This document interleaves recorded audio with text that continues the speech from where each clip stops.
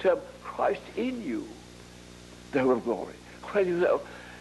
See, if you have a total Christ in you, there's not much room for anything else left.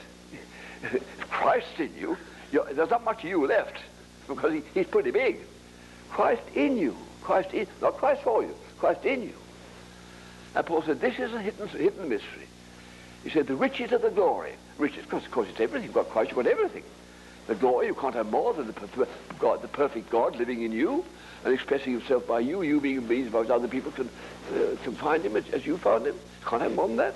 It's the riches of the glory of this mystery, which is Christ in you. And he went on to say, in that scripture, warning every man, teaching every man that he may present every man perfect in Christ Jesus. So this is completion. Perfection is completion. I'm here to present every man perfect in Christ Jesus, he says. Now, I saw that years ago. At that time, you see, it wasn't real to me. That's why I had to find that. I knew Christ for me. I knew Christ as my Lord. But to say he lived permanently in me, in the real way, what lives in you is really what you are. Like your profession lives in you, it's what you really are. Now, if he lives in me, then what I really am is he. I'm just a means by which this person is operating. I didn't know that. I didn't know that Christ in you in that sense. I went to Africa, and I was taking Jesus Christ to the Africans, as I told you. Now, I knew about taking Jesus Christ to the Africans, but then I found another scripture, which started me on this pursuit, as you might say.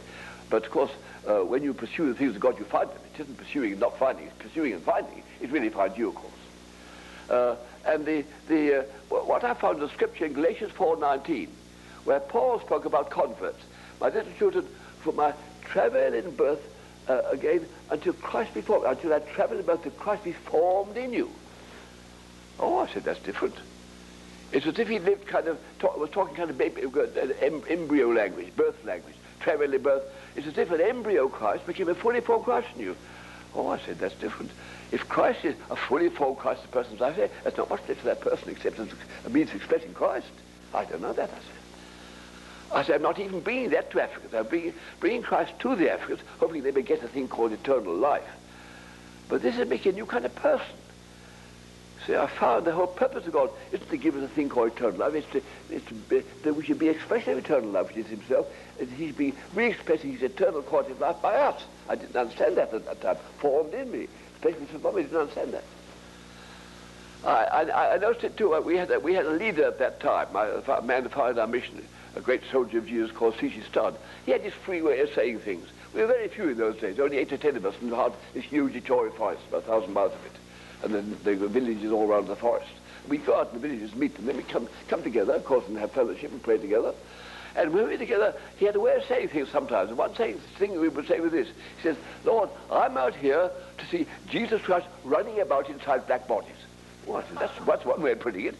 See? Not Jesus Christ running about in, that's the same thing. If Jesus Christ is running about in you, then that's all there is. Your black body, your white body is showing him running about in you. That's all. Same idea. Now, I had to get some things through the scripture into me in focus to get this in focus.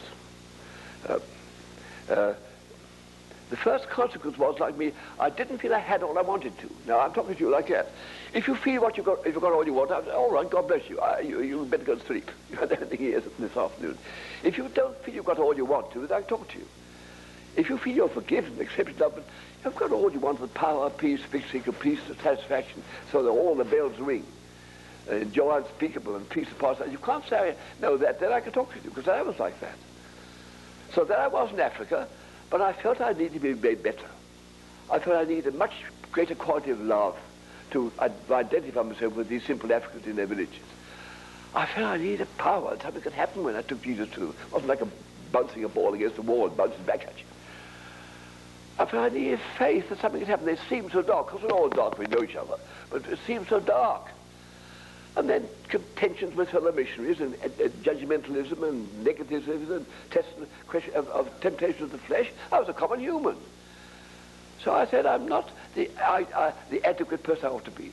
I'm not the adequate representative of Jesus Christ I ought to be to people. I'm partial. I'm not quite satisfied. I have tensions and fears and difficulties I'm not handling. So I thought I needed more. Not only the Africans needed more, I needed more. So I set out on a search.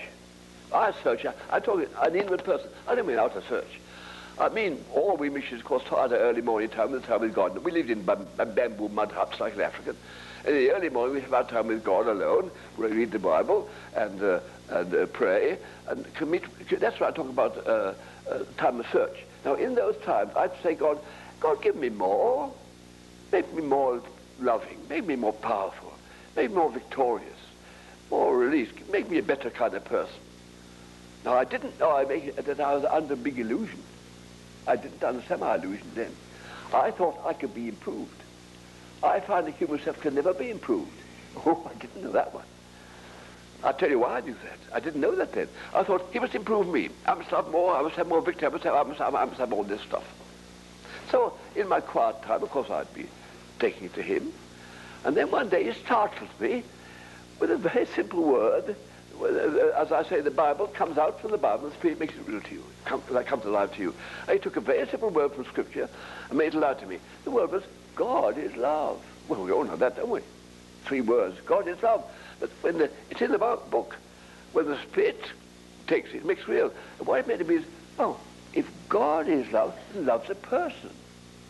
It doesn't say God has love. I thought love was a power that God had and put in me, and here I'd be loving.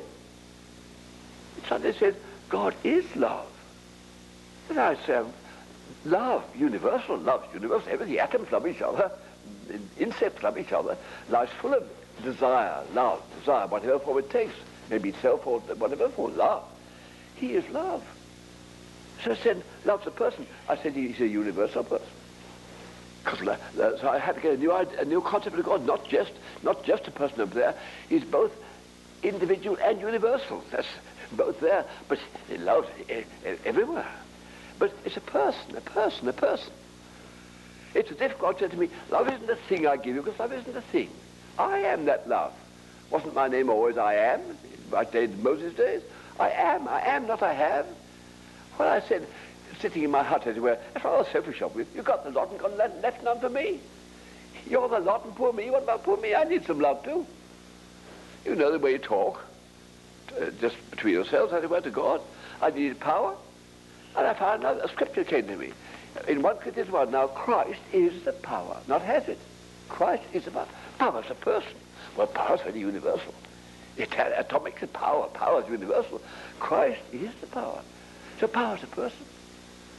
So I began to get a new fact that God's a universal person. Now it's very difficult to see, first of all, because we're so used to seeing, because we got separated through the fall, that God's up there. Well, he is up there. He's, it says he's above all and through all and in you. That's one of the phrases used of God. He's above all and through all and in all. So I've got to begin to find a God who's spirit, who's not just a person sitting and thrown up there or out there. He's somehow God's concept. He's a universe. He is, and you find him anywhere, everywhere. He's there. He's the love. He's the power. But you see, the problem meant to be was, I thought I had the power. I must have the power. I must have the faith. I must have the victory. I must have it. And it seems that he's still the lot and left none for me. That was this gap. Of course, he was teaching me something about that. So there I was. I learned this. He is love. He is power. God is my peace. He doesn't have peace. God's my peace. God is, the Bible says, God is my exceeding joy. God's my joy. It's not a thing. God's the joy. God's the peace. And then I finally find the scripture which fits the whole lot together. The first scripture, in the beginning God, that's all there is then. In the beginning God, that's Genesis 1. And way at the end, when the end comes, and it says the last enemy has been destroyed is death. This is in 1 Corinthians 15. The thing finishes. What does it say? It says Jesus Christ the Son should render up the kingdom of the Father, that God may be all in all. Well, what more? If he's all, he isn't some. If he's all in all, he is all in all his forms. So actually that's true now, you see it. Everything's really a form of him, maybe a created outer form, or maybe a person who can express him. All in all, isn't that a statement? Not some in all in all, that is. And when you have eyes, the spiritual eyes, you say,